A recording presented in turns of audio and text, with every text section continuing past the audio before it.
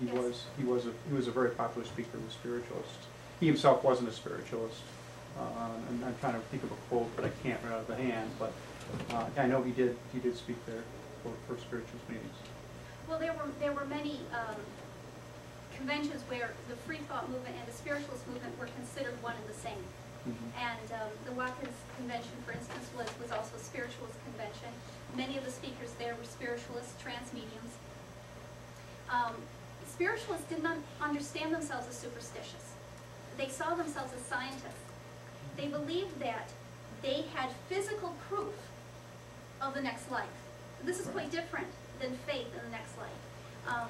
We understand them as gullible. But this was a time when science was becoming popular. And so people did not have formal training in science.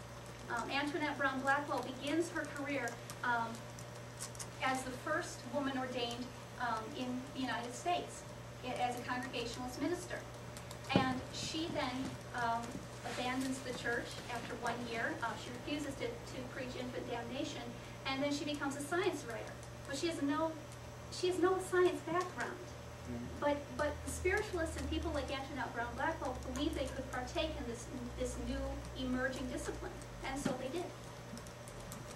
Yes. Was there any connection between what was happening over in Britain with the spiritualism movement and? Well, you know, it starts in Waterloo, in Hyattsville, which is like a suburb of Newark. And if you saw how small Newark was, it's kind of laughable. And then it goes to Waterloo, it goes to Rochester, and then it moves on to all of the English-speaking world, Canada, Australia, England. It just grew incredibly quickly. Wasn't Conan Doyle involved? He was an ardent spiritualist. Yeah. Is there any remnants of that left today?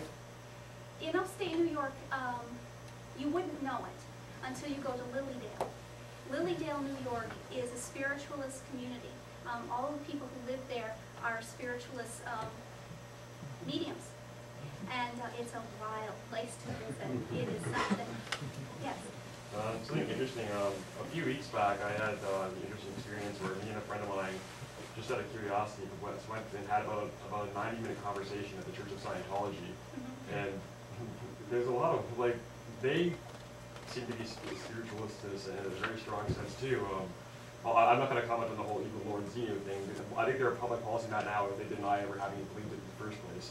But anyhow, aside from that, they have this thing where, like, you know, like the thetan or the spirit or whatever, it is one of their core, it's like their core element, and they believe that you know that there is a, you know, there are past lives and there are going to be future lives.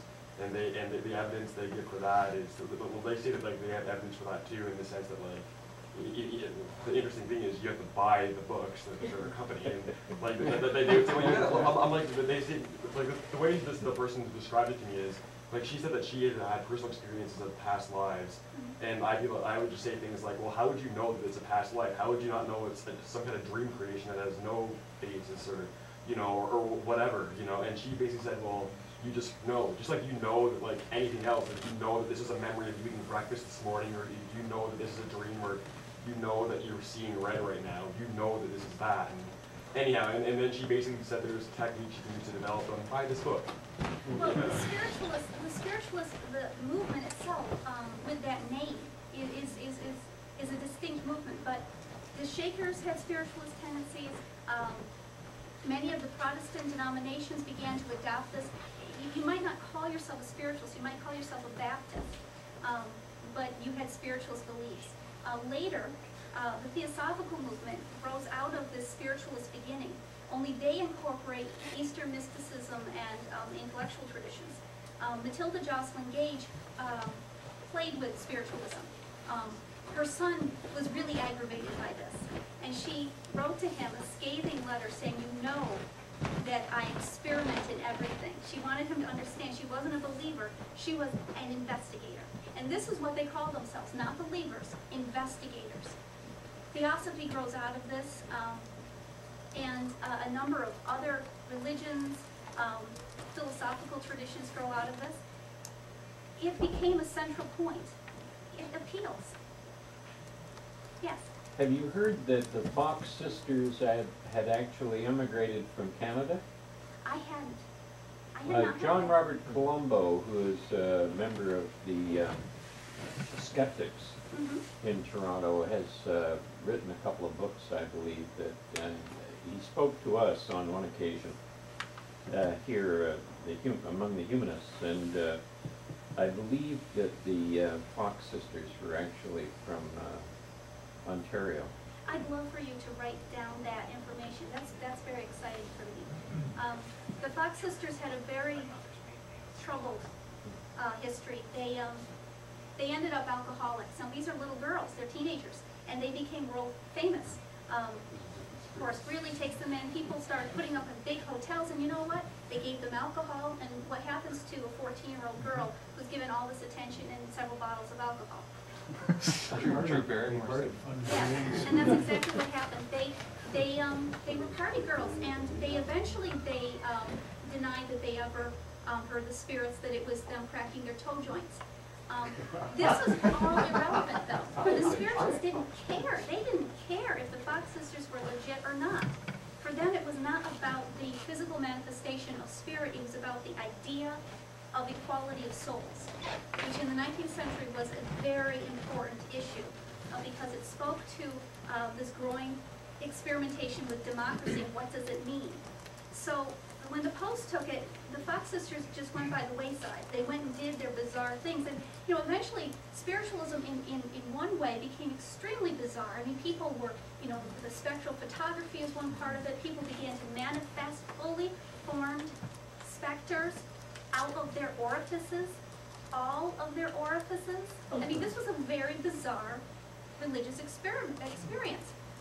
But on the other hand, the spiritualists, many of them were far more intellectual and really could give a damn about manifestations. They were much more interested in the expression of what they considered to be free thought. Yes. Another ironic Canadian connection with all of this. You mentioned John Humphrey Noyes and the Oneida community. As one of the other traditions within the Oneida community was when each young girl came of age, she would have her first experience with John himself. And eventually the old man reached a state of decrepitude where this was causing a recruitment problem. Yes. So the commune, which was quite prosperous then with their crafts and their silverwork, bought a lovely piece of property on the Canadian side of Niagara Falls, put up a stone cottage there, and that was where they sent John Humphrey Noyes to live out his retirement. And well, now the Oneida community eventually became the Oneida company that made china and makes silverware.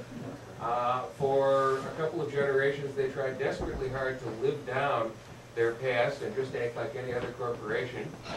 One day they realized they owned this piece of prime land overlooking Niagara Falls, and they should really do something with it. Now, the Oneida Corporation was going through kind of an identity crisis, and they decided that, of course, what a major silversmithing operation should do is build an observation tower. So that's how the Oneida Tower was first built, later became Maple Leaf Village. I think it was the third last observation tower built on the Canadian side.